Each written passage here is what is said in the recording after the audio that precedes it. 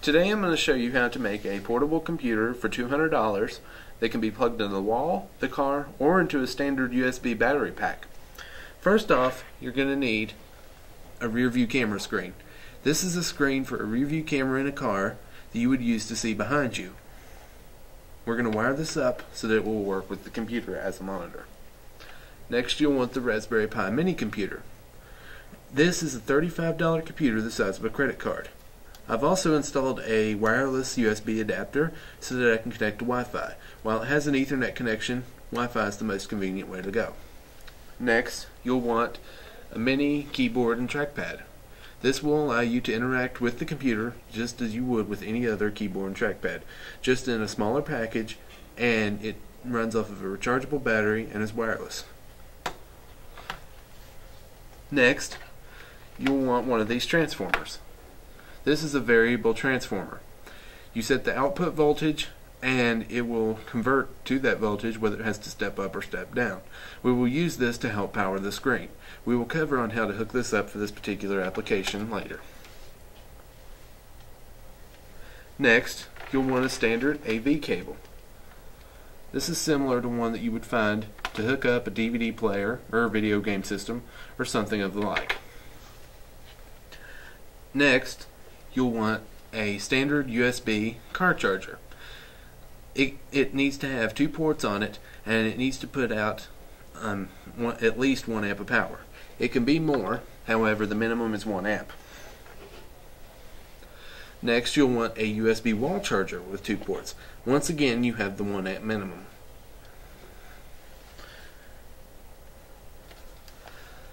Next, you'll want a standard USB battery pack. This as well has the 1 amp minimum restriction.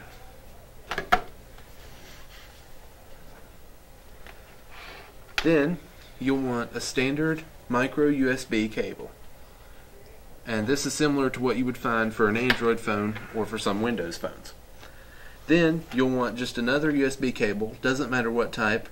I suggest using an old one because we're going to cut the other end off in order to use this.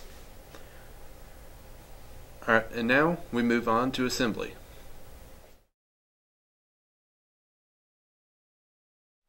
Okay, now I'm going to show you how to set up the Pi.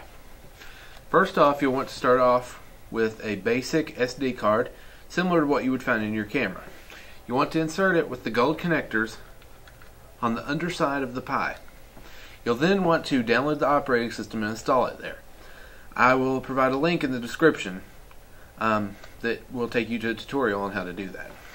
Next, you'll want to take the receiver from the built-in compartment of the keyboard.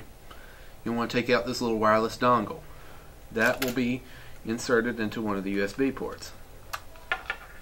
If you purchased a wireless adapter, you'll want to connect it, turn on the Pi, and set up the adapter. I'll also provide a link to it as well.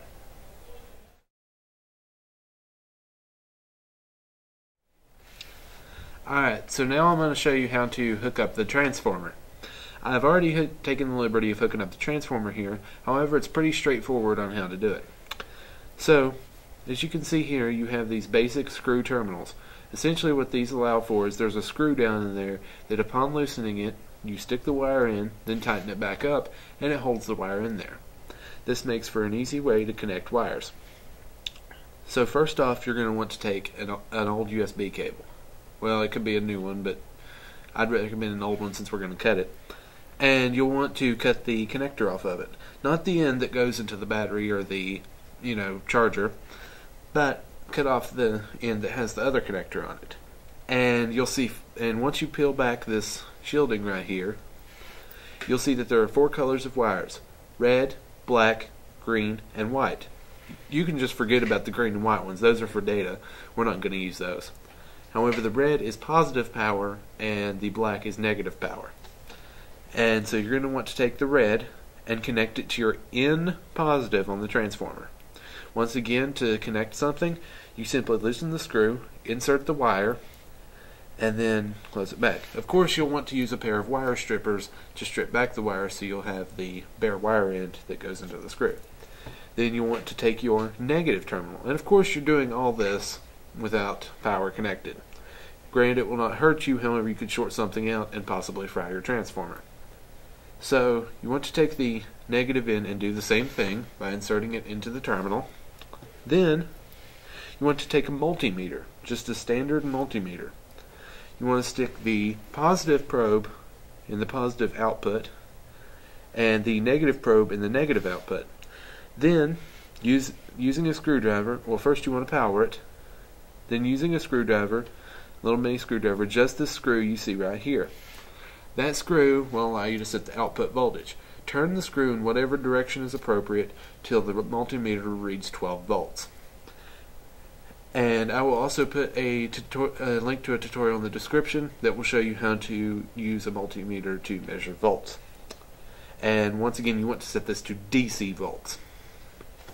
So once that's complete and you've set your output voltage, you want to take the wire that came with the screen, the one that has this barrel jack on the end of it. Then you want to, it has the two wires on the other end, the red for positive and the black for negative. You then want to take the red wire, connect it to the positive terminal, and take the black wire and connect it to the negative terminal. And there you've just hooked up your transformer. You can plug it into your screen in the red connector and test it out. Granted, with this screen you do have to have a video source coming in for it to turn on.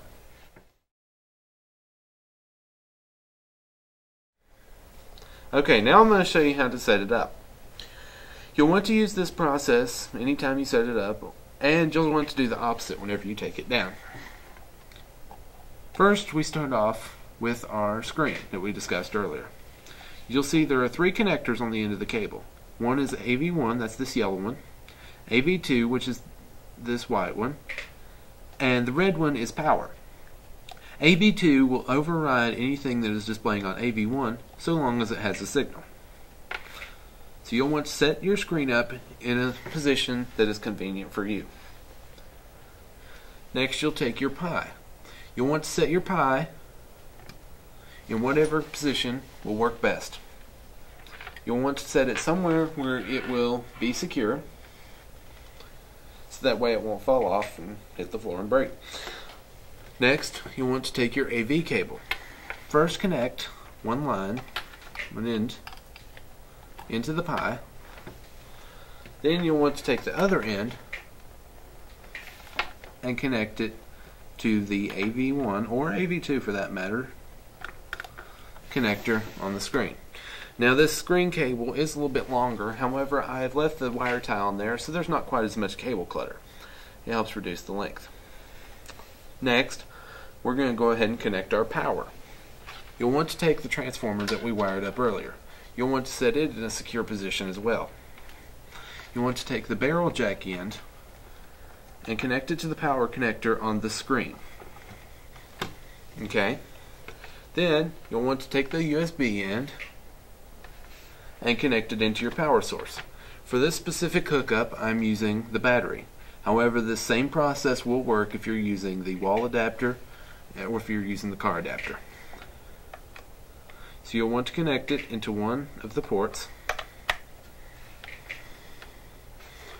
Okay. Then you'll want to take your micro USB cable. This is going to allow power to be supplied to the Pi. So you'll want to take the micro end and insert it to the power connector on the Pi.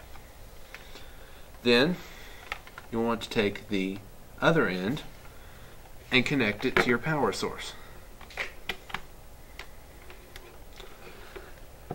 Okay, now all of our wire hookup is done. You'll want to go ahead and supply power to your power source, whether this involves plugging it into the wall or into your car adapter, or whether it involves turning the battery power on.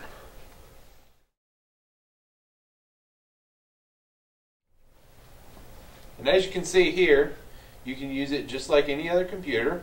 It's got a desktop, you can surf the web, you can play games, do anything you could do on just a regular computer. When you're done, simply shut it down, and then once it is finally shut down, simply unhook it.